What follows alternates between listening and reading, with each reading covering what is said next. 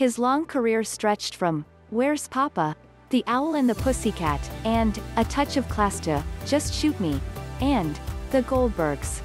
George Segal, the engaging actor who during his 1970s prime generated great chemistry with his co-stars in such light-hearted classics as Where's Poppa?, The Owl and the Pussycat, A Touch of Class, California Split and Fun with Dick and Jane, died Tuesday.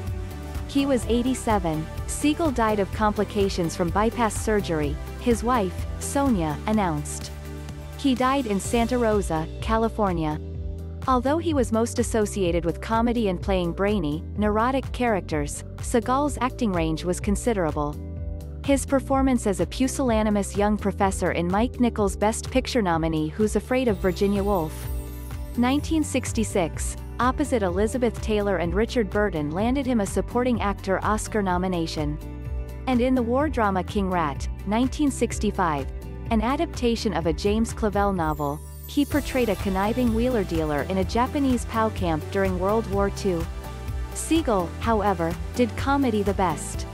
He starred for 7 seasons, 1997 to 2003, on the NBC workplace sitcom Just Shoot Me, as Jack Gallo, the roguish, many times married publisher who employs his journalist daughter, Laura San Giacomo, at his fashion magazine, Blush. And starting in 2013, he was still going strong as Pop Solomon, a grandfather always on the lookout for the ladies, on the ABC's 1980s set The Goldbergs.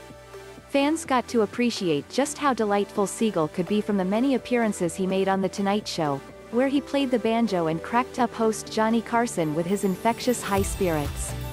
He recorded a 1967 ragtime album titled The Yama Yama Man. Carson provided the liner notes, and performed for years with fellow actor Conrad Janis in the Beverly Hills Unlisted Jazz Band. Segal's single most hilarious moment in the movies could have come in the Carl Reiner dark comedy Where's Poppa? 1970, when his character's senile mother, Ruth Gordon, kisses his tush. It was just another day at the office for me, he told the Jewish Journal.